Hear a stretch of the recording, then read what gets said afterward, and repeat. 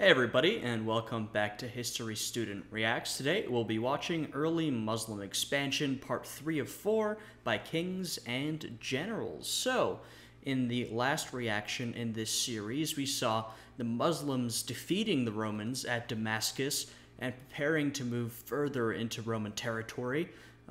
So far we've seen them inflict a series of defeats against the Persians. Now they've finally moved on to the Romans.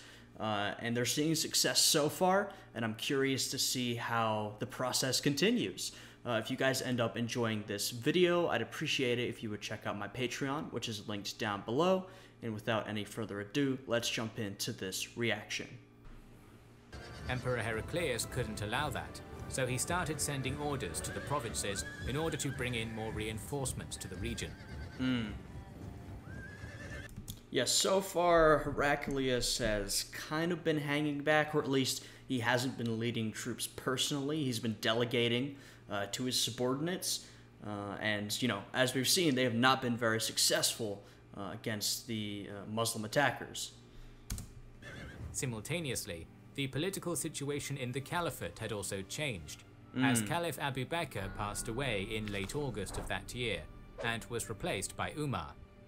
Interesting. I don't know much about the political situation in the Caliphate, but obviously Abu Bakr was an extremely important and skilled early leader of Islam.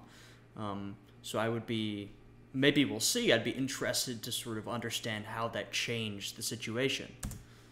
The new Caliph immediately started implementing administrational and military reforms, creating new administrative positions in the provinces, and changing the formation of the army from the one created on the tribal principle to a more centralized one. Okay, interesting, because so far, the Muslims have in some ways been similar to Arab raiders, nomadic Arab forces that we've seen in the past, just on a larger and more successful scale. But it seems like Umar here is really trying to change that, to reform the army and the government, and to perhaps centralize power and take them a step further than they have been. Immediately after his ascension, Umar sent a letter to the army relieving Khalid of his post and appointing Abu Ubaidah in his place. Wow, interesting. Maybe we're going to hear why, but Khalid has been very successful so far. He's been a very skilled and talented general. We don't know if this was part of the reforms, or as some sources claim, it happened due to the previous animosity between the new caliph and the general. I would guess maybe some personal animosity, because it's kind of hard to work out a reason why he would remove such a successful man, though perhaps it was just a sense of reform. Umar wanted to take everything that was status quo and change it up, even if those things were successful. But I'd be willing to bet that there was some personal feelings involved there. In any case, it seems that before the messengers could reach Damascus, the 3-day peace the Muslims promised Thomas had passed, and Khalid, alongside 5,000 cavalry, guided by Jonah, started pursuing the Romans. Thomas had around 10,000 people with him, both soldiers and citizens of Damascus, but instead of finding refuge in one of the nearby towns, this group was heading towards Antioch, and that allowed the Arab cavalry to catch up to them to the south of Latakia sometime in late September. Oh. The details of the engagement, now known as the Battle of Maraj al-Dibaj, are scarce, but according to the Muslim sources, a cavalry detachment of a few hundred caught up and took position to the south of Thomas. The Romans immediately noticed them, deciding that they would be able to defeat this small group with ease. To the surprise of the Romans, as soon as the Arab cavalry and Roman infantry started fighting, another group of Khalid's horsemen appeared to the east. Although the Romans had thousands of refugees in their midst, they still outnumbered the Muslims, and a portion of their infantry formed up to face the new threat. However, a half hour after the battle was joined here, a third group of Arab cavalry started charging from the north, and the Romans barely got into a defensive formation in time to prevent it from breaking through. Jeez. Thomas once again, we're drawing from difficult sources. We don't exactly know how this went, but I would say it's not unlikely that, the fleeing, demoralized Romans would be met with several, Muslim cavalry forces who were probably patrolling the area, would obviously have been a lot more mobile and able to catch up. I'd say that could definitely have happened. His situation was becoming dangerous, as the route to Damascus was now cut off, but the Romans were still fighting on an equal footing, and the battle raged on 3 sides. An hour later, Khalid himself appeared to the west with the largest part of his army and charged the Romans. Despite the fact that Thomas managed to get a few units to this front, they were swept aside almost immediately, and the Arab cavalry was now deep inside the Roman formation. Thomas was soon killed. Oh wow. The Roman resistance continued for some time, but was broken within an hour. Jesus. Some soldiers and refugees managed to slip away to the north, but the majority of the Romans were either killed or captured. I mean, if this is how it went, this would be an absolute disaster for the Romans. I mean, they've already suffered a pretty bad defeat at Damascus, and now, these are the remnants of that force that garrisoned the city, and they have just suffered this devastating loss. So this is pretty terrible. Khalid lost just a few hundred troops. Immediately afterwards, the Arabs headed to Damascus and reached it in early October. Apparently, Abu Ubaidah already received the messenger from the Caliph and informed Khalid of his demotion. According to sources, the latter accepted it without much protest, but it did change the flow of the Caliphate's expansion in the region. Abu Ubaidah was much slower and more deliberate than Khalid.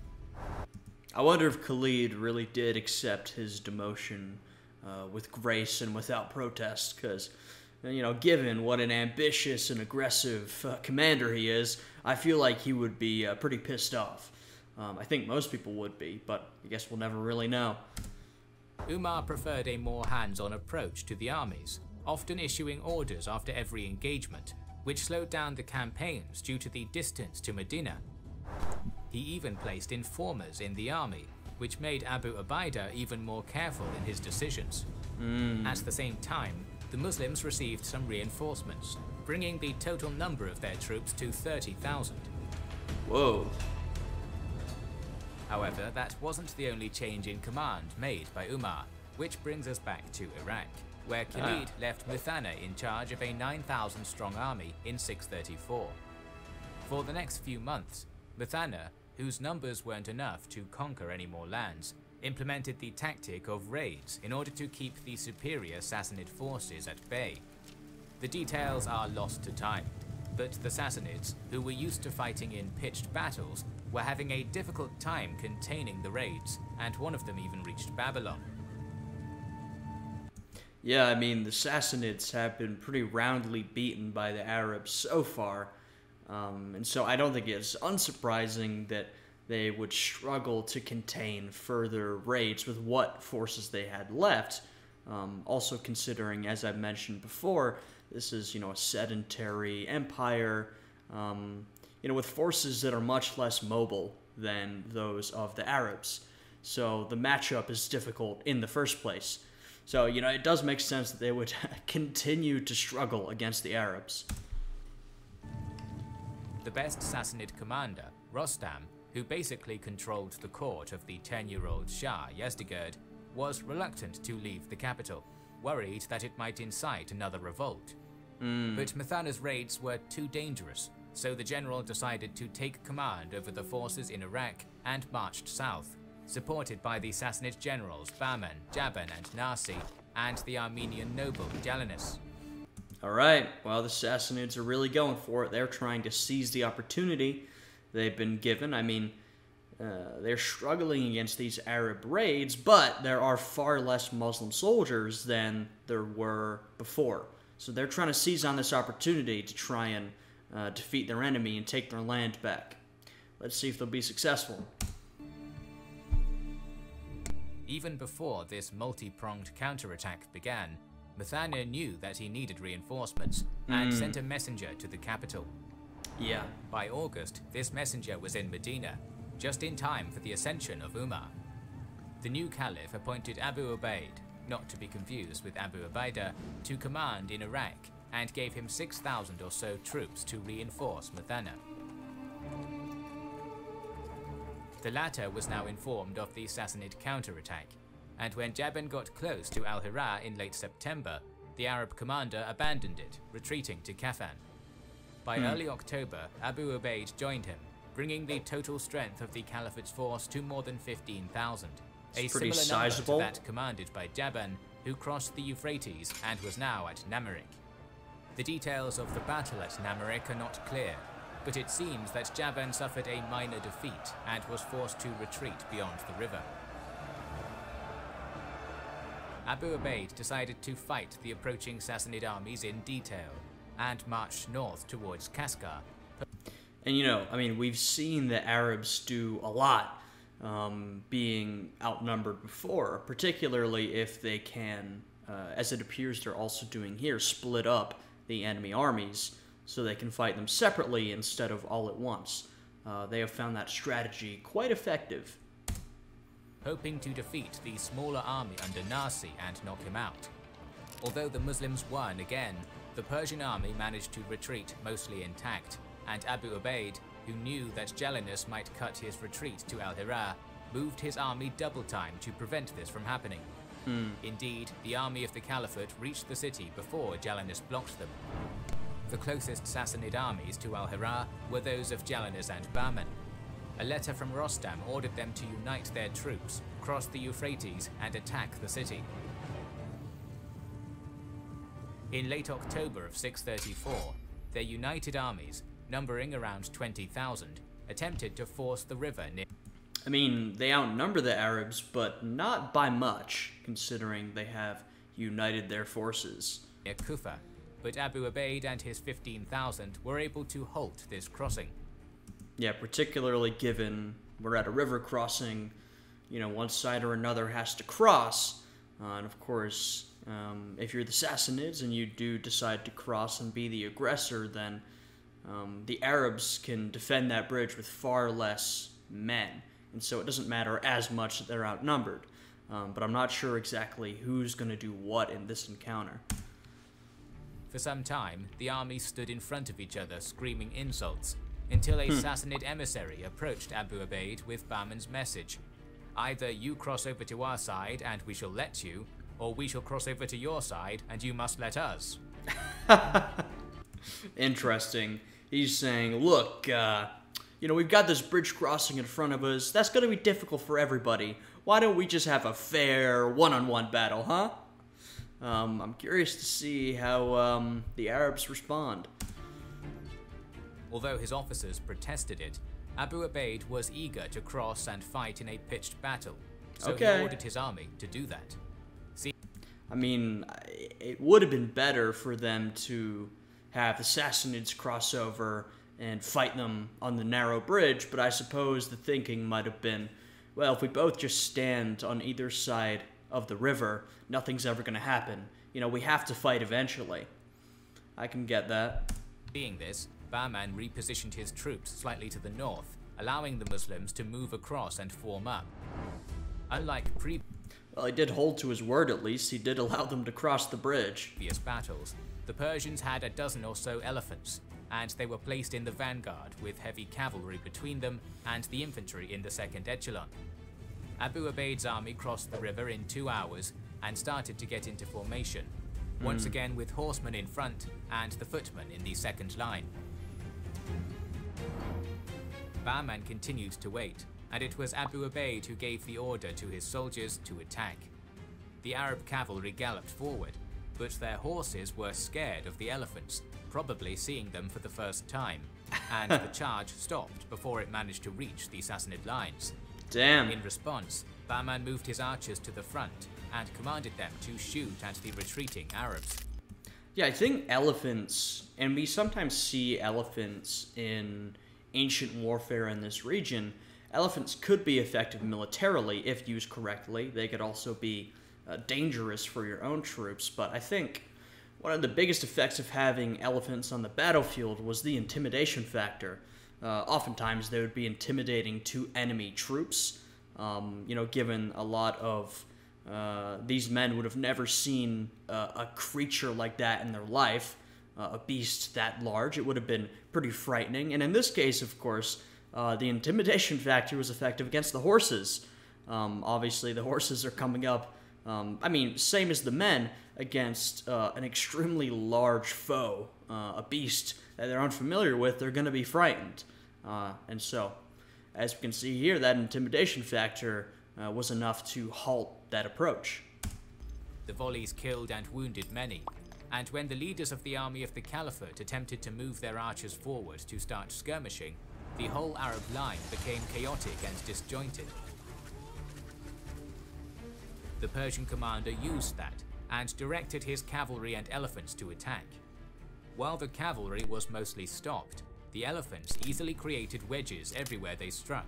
Wow. The Arab army was slowly but surely forced back. The presence of the elephants was panicking the horses, so in order to stabilize the front, Abu Ubaid commanded his horsemen to dismount.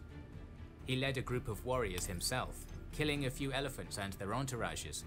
However, another elephant was sent towards the Arab leader, and soon he was killed by... The Sassanids have really got the advantage in this one. So far, at least. Maybe it'll turn around, but this is absolutely the most successful battle the Sassanids have had. I guess we'll see how it ends. By the beast. Many other Muslim leaders were killed, and their army started fleeing in chaos, and the Sassanids started chasing them. Muthanna was one of the last remaining commanders, and he achieved some degree of discipline and organization at the crossing, leading the rearguard and allowing the remainder of the army to retreat. He was badly wounded during the fight, but his actions saved thousands. Major respect that he was there until the last moment. He was, even in this disastrous loss, directing his men back over the bridge, coordinating an organized retreat. It was already really terrible, but if he hadn't been there to do that, it could have been even worse. The Battle of the Bridge was the first battle the Persians won in this war. Yeah. More than 10,000 Muslims lay dead, while the Sassanid casualties were around 2,000. Yeah, this is the first major loss we've seen the Arabs take, and it's a pretty disastrous loss. Approaching with 15,000 men and losing 10,000 of them. This is a pretty big Sassanid victory. Their first one, and a pretty impressive one. Over the following weeks, Bahman didn't pursue Muthanna, who withdrew to Ulays and returned to Ctesiphon.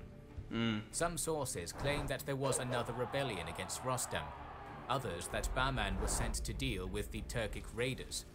The sources are also conflicted on the events that happened in Iraq later in 634 and then in 635, with some chronicles asserting that Muthanna's army deserted and he abandoned all the previous conquests, and others stating that the Sassanids sent a large army under Miran and it was decisively defeated at Buwaib in April of 635. See, and this comes back to the issue with sources. We literally have conflicting reports that are extremely different. Like I said before, and like you guys have pointed out, this era in particular, in this region, the history, the sources are really sparse and quite inaccurate. So oftentimes we have sources that might conflict or, may see things from a different perspective, but we can reconcile elements. The two scenarios that they just presented are completely different. And so as a historian, that's got to be really challenging to say, well, what on earth actually happened? For a lot of the stuff here, we basically have no idea. We're doing a lot of guesswork, although we do know the vague, generalizations of what happened, but the details, even some of the broader details, are pretty fuzzy. In any case, this lull in action allows us to return to the Levant. Back to the Romans. The Muslim army was getting used to the new command structure, and using this pause, Heraclius was bringing more forces into the region, by land to Antioch, and, as the Romans had complete naval control, by sea to the various ports. The second group was to be commanded by Theodore Trithyrius, the treasurer of the empire, and in December of 634, it started assembling to the west of Pella. Yeah, I feel like using the navy to resupply and send in reinforcements has got to be a pretty effective strategy for the Romans. I mean, they definitely have that over the Arab forces because, and maybe I'm wrong here, but at least at this stage, I can't imagine the Caliphate has, a well-established navy. I mean, it's mostly a land power. I'm sure it would develop one over time, but I would guess that the Romans have that advantage at this time. Which was the perfect place to launch an eastward attack, cutting the line of communications with Arabia. It is not clear how big this army was. Spies had informed Abu Ubaidah about this threat in December, and in early January of 635, he marched south towards Pella, leaving a corps under Yazid behind. As soon as the small garrison of Pella learned of this, it retreated towards the main army, flooding the river Jordan and creating a swamp-like territory dividing the Byzantine and Arab armies. After occupying Pella, the Arab army commanders decided to move towards Baisan to engage Theodore. They didn't know the terrain of this area well, so soon after, the vanguard led by Khalid got stuck in the mud, and the Muslims were forced to withdraw back to Pella. Uh-oh. Theodore waited for a week or so, hoping that his foes would become less vigilant. On the 23rd of January, he marched his troops towards the river with a plan to attack the Muslim camp at night. However, the Muslims had placed scout troops along the river, so as soon as the Romans started crossing, the Arab camp was informed of it and started to form up for battle. We have only limited details on the battle, which, according to the Arab sources, raged through the night and most of the next day. And this is a very broad point, but just imagining a nighttime battle in these sort of conditions in this time period, it's got to be an extremely chaotic scene. I mean, the whole goal of the Roman raid is to catch the Arabs unaware and to destroy and raid their camp while they're still getting prepared. Now, that didn't happen. They had time to prepare, but even still, you're fighting under torchlight. In some places, it's going to be pitch black, basically, and even where there is light, it's probably pretty faint. So just imagining the chaotic melee that's going on. There's probably comrades accidentally killing other comrades, people, just getting hit out of nowhere. It's got to be a pretty insane thing to experience. I would say an insane sight, but there's not much to see. That's the whole point. Romans were able to push their counterparts back to the camp using their slightly larger numbers. According to one chronicle, Theodore was wounded in one of the charges, and the resultant loss of morale made the Romans retreat. When they began crossing a marsh, the Arabs used this to their advantage. They attacked, killing thousands. The rest returned to Baisan. Jeez. Whatever was left of the Roman army dispersed into various garrisons to the west and south, while Theodore returned to Antioch by sea. There was no army to fight back against Abu Ubaidah, so he divided his army into corps to conquer as many cities as possible. Shurabil took Baisan and then Tiberias. Afterwards, Shurabil and Amr bin al-As went south, while Abu Ubaidah and Khalid marched north. By March of 635, the Muslims were in control of the whole region to the south of Beirut, save for Caesarea, which withstood a siege reinforced by Heraclius, and Jerusalem, which had the strongest fortifications. Yeah, I mean, once again, we're seeing, the forces of the Caliphate able to take lots of land very quickly, against these large empires who are really struggling to hold on to the land that they have. Though, as mentioned before, at this point, this may not look completely out of the ordinary. I mean, the Romans experience a lot of raids along their borders, and a lot of raids that they struggled to repel, and they would lose territory at different times and reclaim it. This may have seemed bigger scale than most other raids, but at this point, it still may not have been too much cause for concern. You know, they might be thinking, well, we get raided a lot, sometimes we do lose territory, but eventually we regain it, you know? There's only so much they can do, whereas, you know, we're here, we're established, and over time we can gather enough forces to fight off the Arabs and reclaim our land. So at this point, you know, to the Romans, probably doesn't seem like too much of a big deal. Of course, in retrospect, we can see that this is the beginning of something much bigger. And soon enough, the Romans will also see that. Heraclius probably thought that the Muslims would be busy with the sieges, and he had some time, so he was recruiting in order to counterattack in 636. Simultaneously, an alliance with Yazdegerd was established. Heraclius married his granddaughter to the young Sassanid Shah. It was planned that the Persians would attack Muslim positions from the east. Although this does let us know that, you know, both the Romans and the Persians felt like the Muslims were enough of a threat that they were willing to put aside their differences and work together. Now, it's not like insane that they would work together towards a common goal. The relationship between the Romans and the Persians was, you know, sometimes friendly, sometimes very much not friendly. Often they would be fighting against each other, there would be frequent border skirmishes, but other times they would be a lot more friendly. And I mean, you know, just before this, there was a lot of fighting between the Romans and the Sassanids. In fact, Heraclius fought pretty major conflicts against the Persians in order to reclaim Roman land, but, you know, clearly they've decided that this threat is worth working together towards. Meanwhile, Abu Ubaida's 15,000 were moving north, and by November took over the territory between Damascus and Emesa, putting this major city in danger. Heraclius rushed reinforcements, which brought the strength of the garrison commanded by Harbeiz to 8,000. In early December, the city was besieged.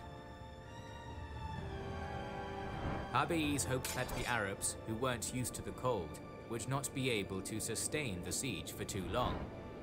At the same time, Emesa was a well-fortified city, with walls 1 mile in diameter, a moat surrounding it, and a citadel within the walls, so the defenders' situation wasn't hopeless.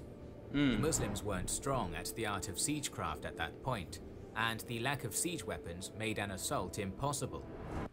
Yeah, I mean, though the Muslims are trying to recalibrate and reform their forces, you know, they still have been a sort of nomadic, mostly, or at least primarily cavalry force for a while, and I'd imagine, you know, that still predominates their strategy, and, you know, their military.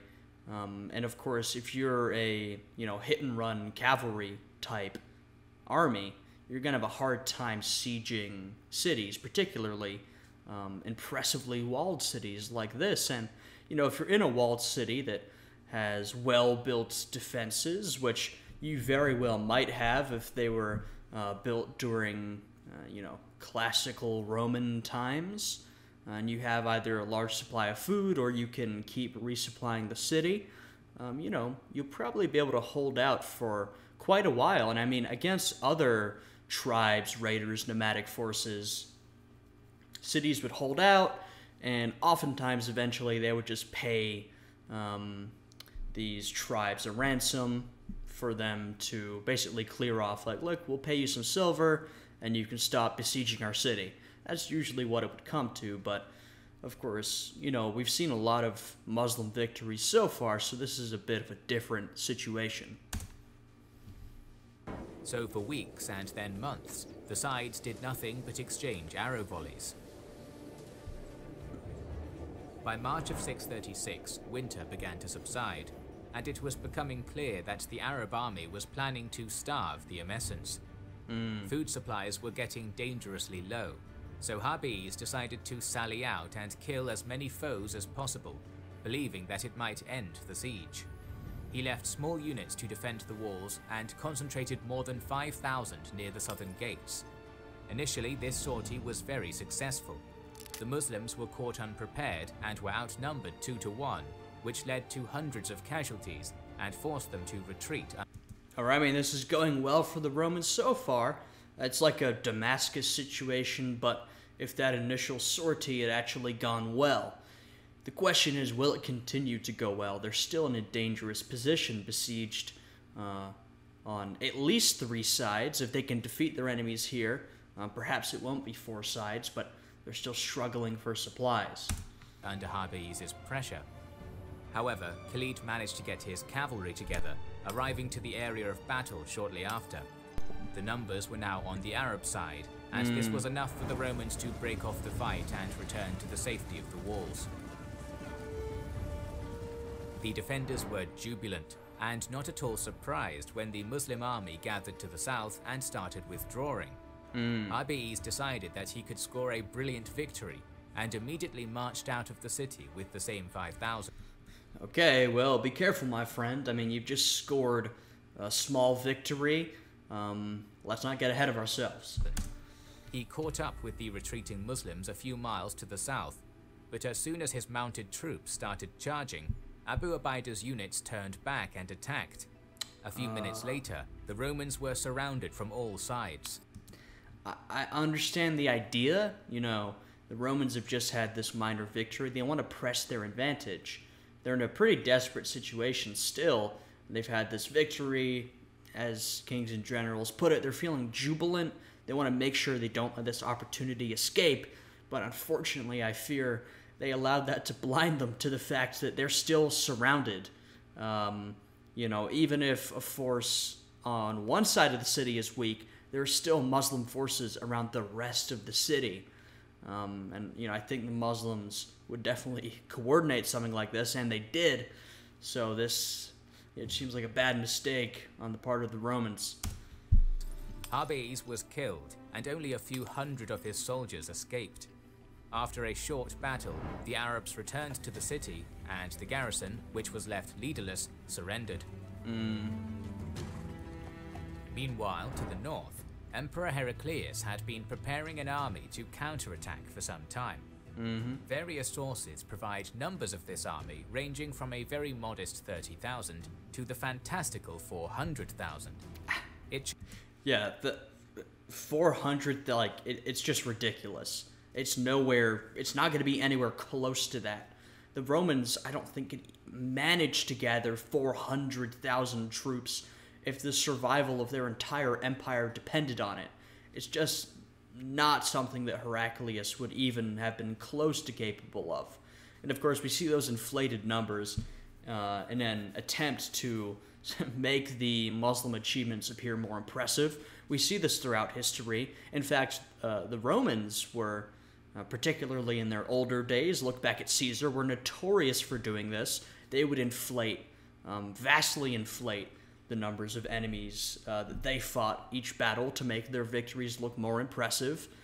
So we see that here as well, but it's just, I mean, 400,000 is a ridiculous number. I would guess it was far closer to the lower end of that scale. It should be noted that the chroniclers who wrote on this war lived at least 1 or 2 generations after the events, so their depictions weren't based on first or even second-hand accounts. We know that at the peak of the Byzantine-Sassanid War of 602 to 628, Heraclius was able to raise an army of 70,000 for his attack on the Sassanid Empire. And this is exactly what I'm saying. You know, this was a pretty major war against the Sassanids, and the Romans were really in trouble at one point. You know, Heraclius personally led an army against the Sassanids. This was a really big deal, the emperor out in the field, and he managed to raise 70,000 men.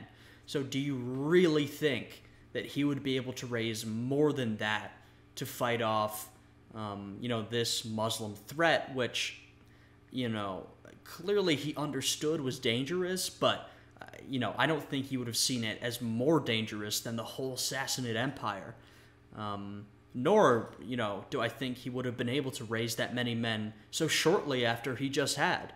So, yeah, I think we're talking about definitely less than 70,000, in my opinion, though. I'm not sure if we have any other, say, archaeological evidence on this issue, Of course, it's really difficult to work out actual troop numbers, but just from a sort of informed guess, I would assume 70,000 or less. Empire, but that army had a considerable Gokturk element. At the same time, the Byzantines had to keep some forces in Italy, the Balkans and the Caucasus in order to check the encroaching Lombards, Slavs, Avars and Khazars. In our opinion, the Byzantines outnumbered their opponents at least 2 to 1, but considering the logistical situation in the area of operation, their numbers were below 100,000. Yeah, I would definitely agree with that. I would probably say less than 70,000. You know, still, as they said, outnumbered the Muslim forces 2 to 1. That's still, you know, a big discrepancy. They've still got a lot more forces than the Arabs do, but yeah, definitely on the far lower end of the scale of how large the supposed Byzantine army was. Heraclius, who was now in his 60s, suffered from edema, so he wasn't going to lead the army, predominantly made of Greeks, Armenians and Christian Arabs, personally. Instead, the army was divided into 5 columns, commanded by 5 generals. The plan was to engage and surround the Muslim forces around Emesa, and use another column to take Damascus, and prevent the troops of the Caliphate operating to the south from reinforcing the northern group. The army left Antioch in the middle of June. Unfortunately for the Romans, a few days before their leading column reached Emesa, the Arabs learned about the counterattack, either from their spies or from the prisoners they took while raiding Shaizar. So Abu Ubaidah ordered his corps to fall back. Initially, the idea was to retreat to Damascus to preserve this conquest, but the city was surrounded by open space that would have given an army with superior numbers an advantage, so the Arabs started retreating towards Jabiya, which was located between the river Yarmouk to the south, Lake Tiberias to the west, and the desert to the east. Messengers were sent to the southern group with the order to march towards Jabiya. The Byzantines, who barely missed an opportunity to crush their opponents around Emesa, started chasing the Arabs. Yeah, so just on the troop numbers again, not 400,000, but the Byzantines have assembled a pretty, I think, impressive number of men, and as you can see, they're really going on the attack now. They're really going for the Arab forces, trying to finally clear them out of the Empire's territory. Slowly coalescing after taking the city, they retook Damascus and continued south, and sometime in the middle of July 636, their vanguard made contact with the Caliphate's rearguard to the north of Jabiya. The Arab commanders, who initially liked their position, now understood that they might be attacked from the southwest, via the narrow passage between Lake Tiberias and the river Yarmouk. The Byzantine field army could have engaged them from the front, while the garrison of Caesarea might have attacked using the passage. Therefore, Abu Ubaidah left Khalid in command of the rearguard and started repositioning his troops. The latter engaged the Byzantine vanguard, led by the light Christian Arab horsemen, allowing the rest of the army to move unharassed. The Muslims encamped in the eastern part of the plain of Yarmouk. Some distance to the east of them were the lava hills, stretching from north to east of Ezra, and the mountains of Jabal ad-Druz. A few days later, probably in the last days of July, the Roman army entered the plain and built a fortified camp in its western part. I'm just going to say before we get into this, if you don't know, we are leading into a very important battle. I won't give anything away if y'all are unfamiliar, but, you know, hey, pay attention now. You know, this is really crucial stuff coming up. With the central portion of the plain left unoccupied, the army started preparing for battle by scouting the enemy positions. The sources mention extensive negotiations which continued for weeks, but the details of the talks are convoluted. In short, I mean, and that makes sense to me. This would be the time to negotiate. Basically, the Arabs, the Muslims are all concentrated here, and the Romans have basically brought everything to the table. They're finally ready to fight back.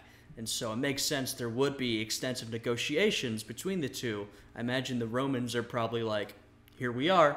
We brought everybody here. We're ready to fight. You do not want to go up against us.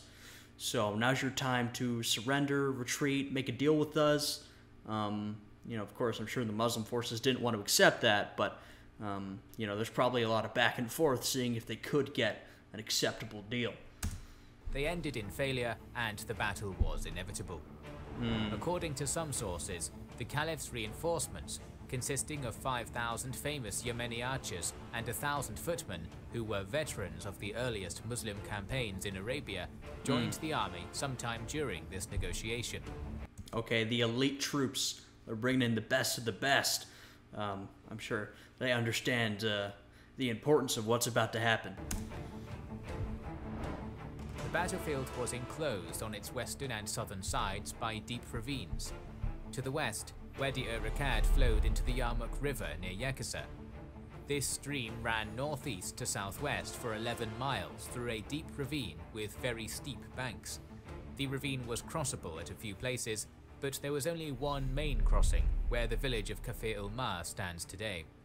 South of the battlefield ran the canyon of the Yarmouk River, while deserts occupied the north and east of it. The plain was mostly flat, save for a small hill called Sameh. On the 14th of August, the Roman army moved forward and started forming up to the east and north of Alan. It is debated whether the army was commanded by the Armenian general Vahan, or each of the 5 corps had a separate leader. The Byzantine army positioned itself as follows.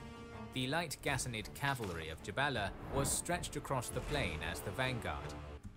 As always, in a very long-standing Roman tradition, they draw their cavalry not necessarily from Roman horsemen, but from, frankly, the better trained horsemen of allied tribes. In this case, the Ghassanids, but we can see this throughout Roman history. They, usually took a lot of their cavalry from allied tribes or tribes who were willing to fight alongside them because, these were, we're talking about tribes, usually nomadic tribes, who had been raised from birth riding and training on horses, so they were much better equipped to do the job than Roman horsemen were. With the objective of screening the army and skirmishing with the enemy. Canatir commanded the left flank, while Grigori was on the right flank, and 2 central corps were led by Dejan and Vahan. The Romans had spear and sword infantry in the first rank, archers in the second, and cavalry behind them. And I think you can actually, aside from the historical context, you can tell how important this battle's going to be from the detail they're going into in describing the Roman forces. We're getting more detail here than I think we've gotten in any other battle. That's just a sign of the significance of the battle that is about to be fought. Although Abu Ubaidah was the overall commander appointed by the Caliph, sources claim that he allowed Khalid to be the one giving the orders. The Muslim force... I mean, Khalid is... he has proven himself so far, so... I suppose there could... I wouldn't be surprised if sort of ego would get in the way of him handing command over to Khalid, but if that wasn't a problem, then the smart decision may have been to give decision-making power over to Khalid. But of course, we don't really know what happened. Force matched the widths of the Roman army, but as it was smaller, its formation wasn't as deep. Khalid moved some of his light cavalry to the vanguard to observe the Romans. The infantry was divided into 4 corps, made up of 9 units each, with infantry in the front and archers behind them. There were 3 cavalry units behind each flank and centre, while Khalid's mobile cavalry unit served as a reserve. The Arab commander's plan was to defend and tire his foe, and then counterattack when possible. Both armies had a southern flank secured by the river Yarmouk, while the northern flank bordering the desert offered a chance to outflank the enemy. Yeah, I imagine particularly for the Arabs, or the Muslims, I should say, given that they're so outnumbered, they're going to be looking for those opportunities to outflank, maneuver, move around, also because that's what they do. That's been their strategy up until this point. So I keep an eye on them for those sorts of maneuvers and that sort of mobility in battle. The Battle of Yarmouk started on August 15th, 636, with the Roman light cavalry vanguard moving behind the main army, Here we mostly go. reinforcing the left flank cavalry. The Arab vanguard did the same and joined the main cavalry units. It is unusual to see a battle fought in this era which wasn't started by a clash of light skirmishers, but the sources didn't mention this happening, instead insisting that the champions of both sides dueled for a few hours. Wow. In any case, after the screening forces pulled back, a third of the Roman infantry advanced across the front at midday. Soon the Roman footmen clashed with their counterparts, while the archers in the second rank skirmished, sending volleys above the heads of their infantry. The details of this first day are scarce, but it is possible that the Byzantines decided that a reconnaissance in force would provide benefits. Their attack was slow and lacked determination. After a few hours of fighting, they disengaged and returned to their initial positions. The first day of battle was over, and the sides returned to their respective camps. At night, a few Roman light cavalry units moved forward, but they were caught by their Arab counterparts and forced back. These raids were seemingly disjointed and lacked an objective, as they were not conducted by nearly enough troops to do much damage. However, they allowed the Romans to form up in the darkness without alerting the enemy. The plan was to attack the Muslims as early as possible, not giving them the opportunity to get into formation. Okay. Indeed, the whole Roman army attacked before dawn. Some sources claim they knew of the Muslim religious rites, that one of their prayers happened at this time, and decided to use it to their advantage. Yeah, perhaps. Maybe they were taking advantage of that. That would be an intelligent move, but I think it's also pretty likely that they were not aware of that tradition, and were just going for a sort of basic surprise, attack before they're ready.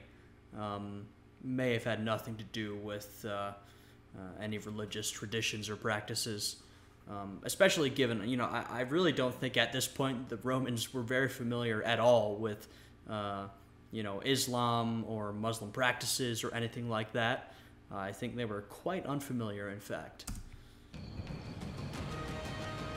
Unfortunately for the attackers, the same light cavalry patrols who fought them during the night were ordered to remain in front, and as soon as the Romans came into contact with these forward units, the Arabs retreated to their main force and informed them of the impending attack.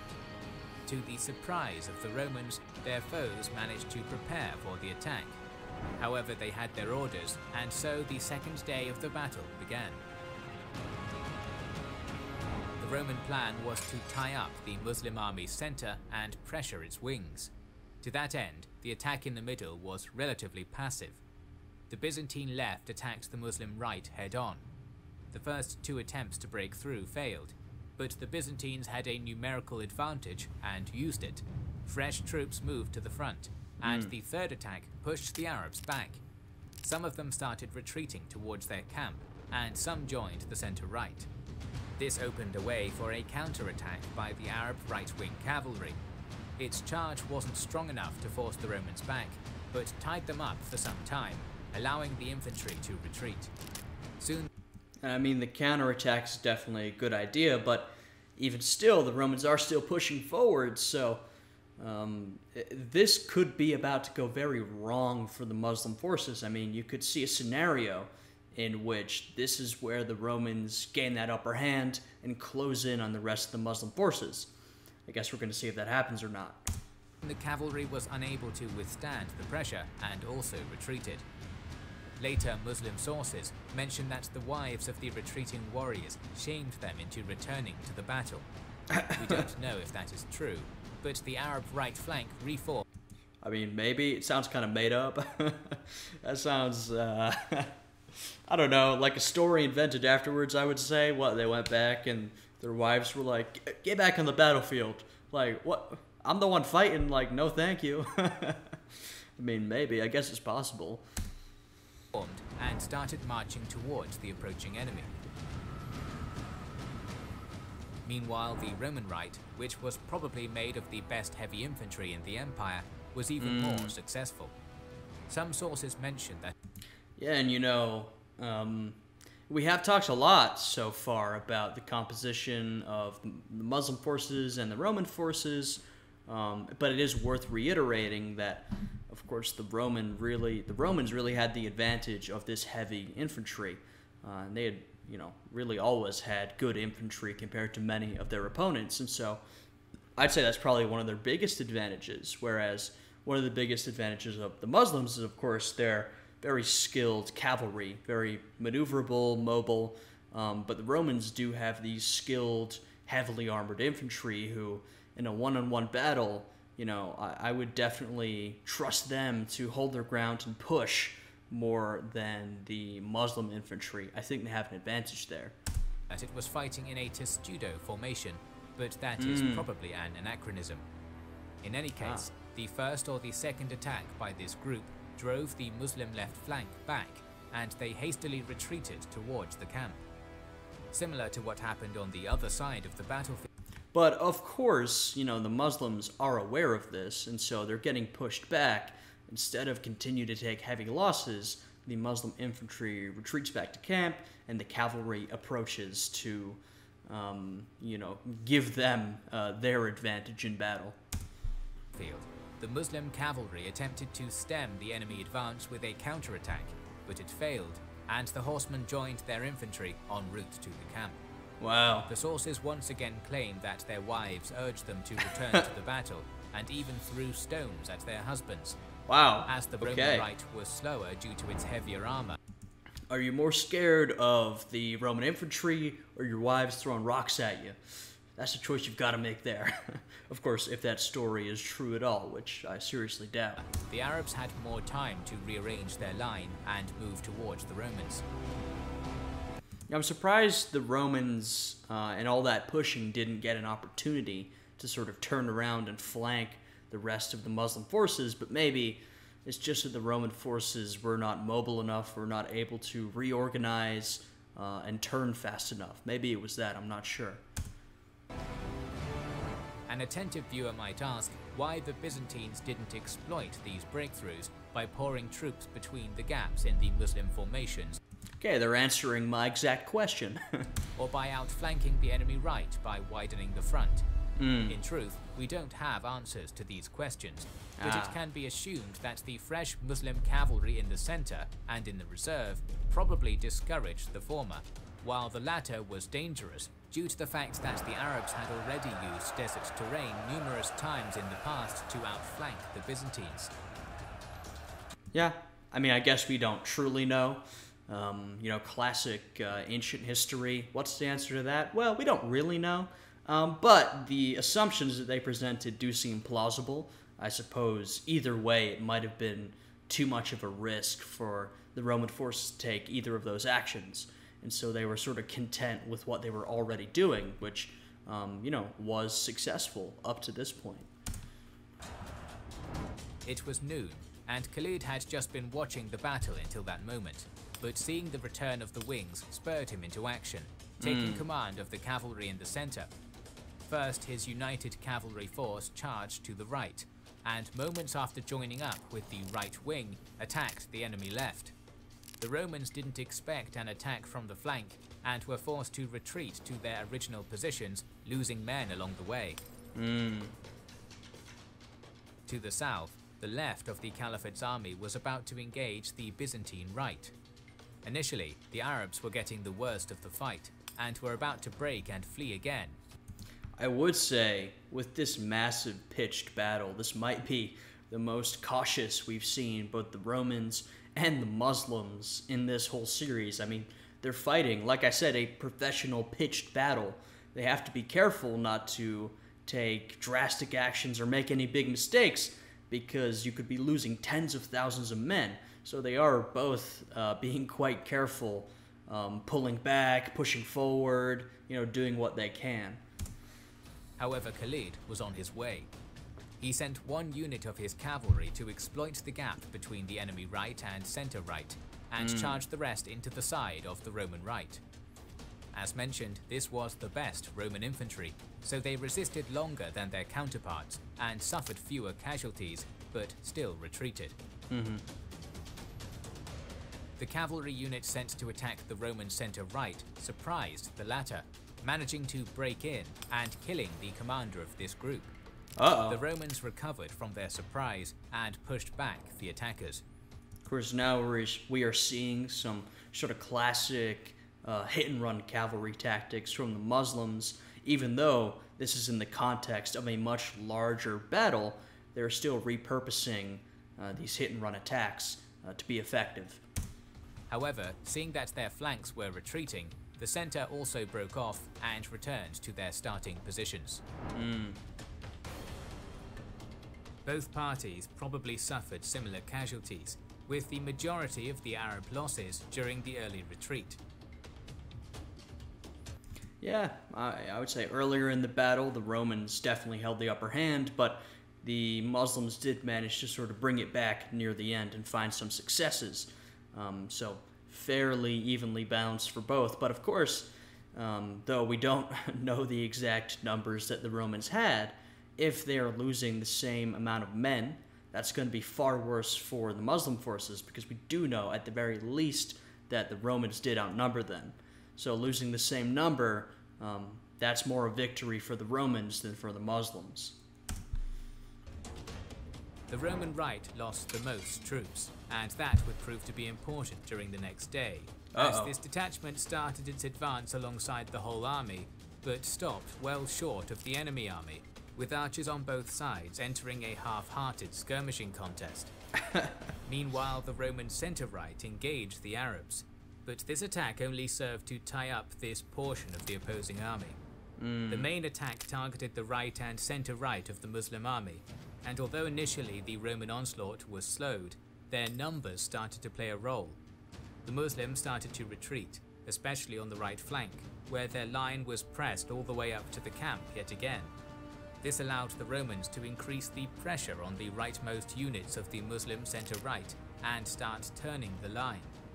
Amir's corps finally reformed and returned to the battle, but all their efforts only managed to stabilise the line. The Arab cavalry in the second line attempted to outflank the Romans, but Canatir moved his own to block off this advance. Okay, so similar thing as yesterday, except the Romans are pushing the Muslim forces back even further, and the Romans have actually managed to use their own cavalry to prevent a flanking maneuver. So once again, early in this battle, it does seem like it's going quite well for the Romans. Seeing that the Roman right was being passive, Khalid deduced that his left was safe. Oh, here's Khalid though. He moved the reserve cavalry to the right and charged the Roman flank. The Byzantine commander attempted to move more troops from his second rank to widen his front, and it worked for some time. However, the Romans now lacked their previous depth. Yeah, no, I can see how the lack of troops, the troops they lost on the previous days coming into this, because, they can form a line to fight off the Muslim forces, but now there's no reinforcements, there's no depth. If the Muslims manage to break through this line, then, it's going to go very badly for this flank. And with this advantage negated, the Arabs in the other parts of the line started to push back. Approaching dusk, the continuation of the battle became impossible, and the attackers disengaged, retiring to their initial line.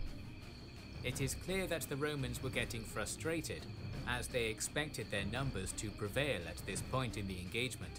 Yeah. In the first 3 days, the Romans probably lost more troops, but they still outnumbered their foe. Meanwhile, for Khalid, the main worry was the losses among the Yemeni archers and on the right flank. Yeah, I would say that Roman flank is starting to look concerning, but at this point, it's still pretty evenly matched. I mean, it really could go either way. I think it really depends on, from this point onward, which side is performing better, which side is making mistakes, And if the Romans are starting to get frustrated and they just want to end this battle, then that could lend itself to mistakes being made. But that doesn't have to happen. You know, like I said, at this point, it does seem like it could go either way.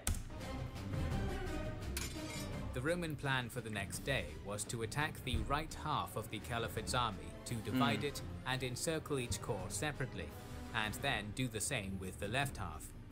To that end, their left attacked the Muslims, and soon the right flank of Khalid's army was shoved back yet again, but not as far as in previous days. Made up mostly of the Armenians, the Roman centre-left was equally successful against the Muslim centre-right.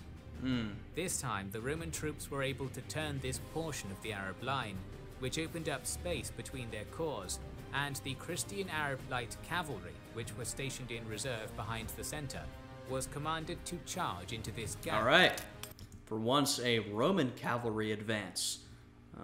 Here we go. The Muslims were suffering heavy casualties, and it was becoming clear that Khalid needed to move to the area to stop the Romans from winning. Before he did that, though... Yeah, once again, it's sort of a repeat. The Romans are pushing back. What are the Muslims going to do?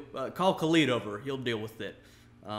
That's a joke, but obviously his force of mobile, sort of roving cavalry is very key to the Muslim survival here, because he's able to sort of micromanage this from afar. If he sees a wing or a flank of the battle going badly, he can command his men to move over there and bail his men out. That's so far been a big element of Muslim survival in this battle.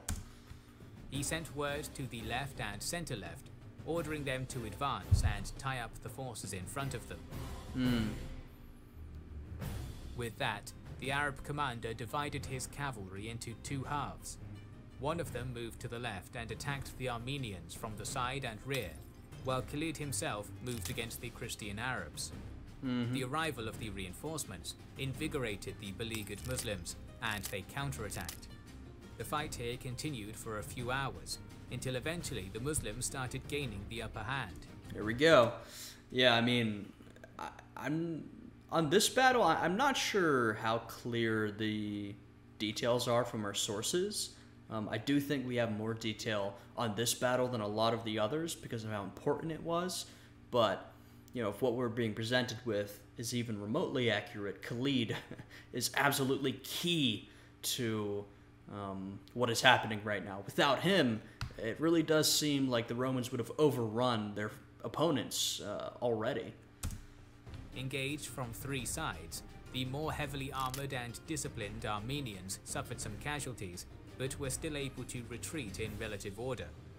Their Christian Arab allies weren't as able to defend themselves, and lost many hundreds before they were able to return to their initial position.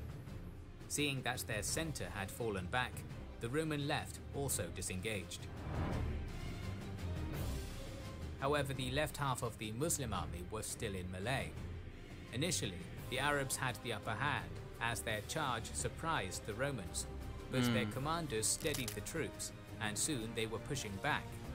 The small number of Arab archers proved to be their undoing, as the Romans had the upper hand in skirmishes. Wow. Apparently, the arrows did so much damage to the forces of the Caliphate that later Arab sources called it the Day of Lost Eyes. Jesus. Unable to withstand the volleys, the Arabs started to pull back. Shortly after, they were followed by the Romans. This attack had the Muslim forces on the back. I'm not gonna lie, this is looking pretty dangerous for the Muslim forces right now. I mean, they started out outnumbered and they're losing a lot of men to the Romans. This is looking bad. Back foot and in full flight, all of them except the leftmost unit of the centre, which managed to crush the enemy detachment in front of it and attacked the right side of the Roman centre. Eventually, this group was overwhelmed. The Muslim withdrawal stopped around the camps, but they were chased by the Romans. According to the Arab sources, the Muslim women joined their brethren in the fight against the attackers. Wow. It is impossible to confirm it, but it seems that by the end of the fourth day of the battle, the Romans... Once again, we don't know if that actually happened.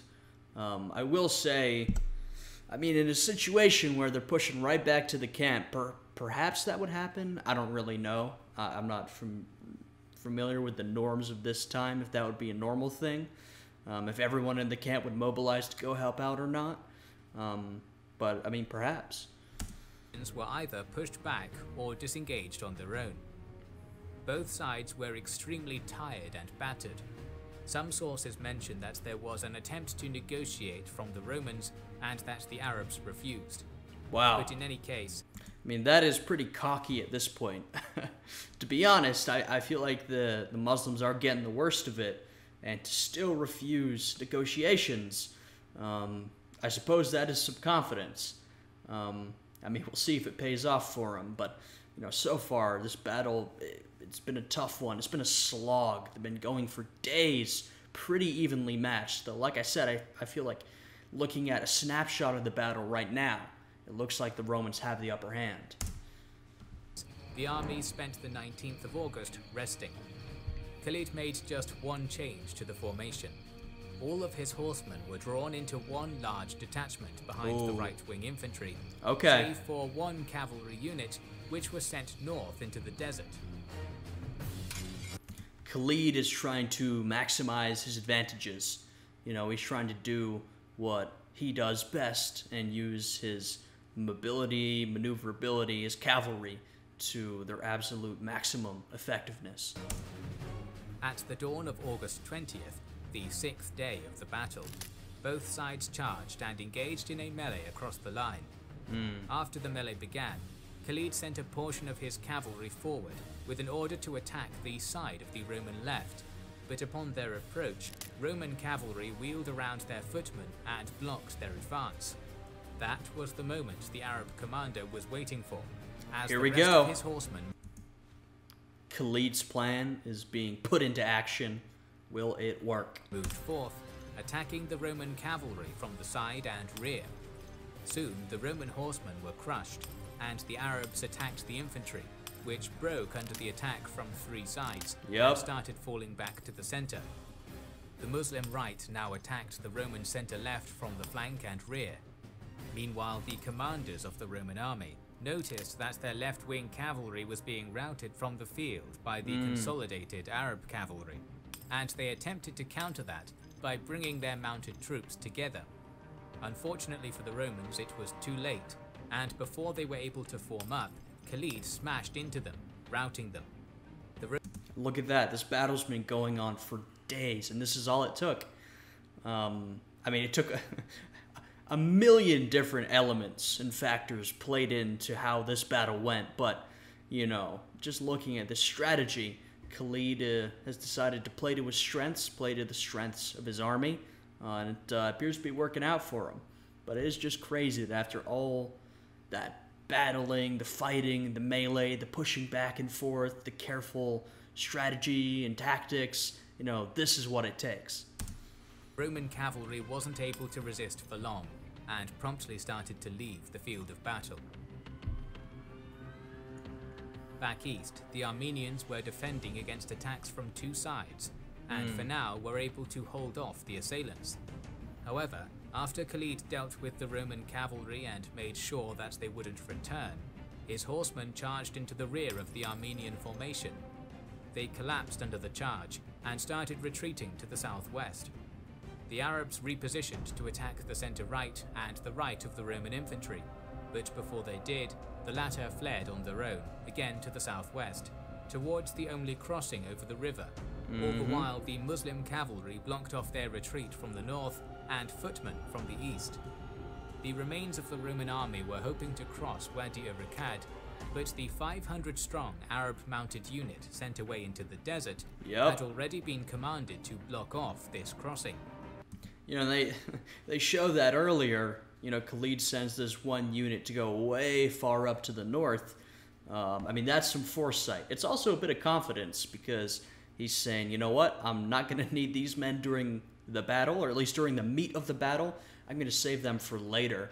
You know, they are going to come in handy if, or he's probably thinking when the Romans are forced to retreat.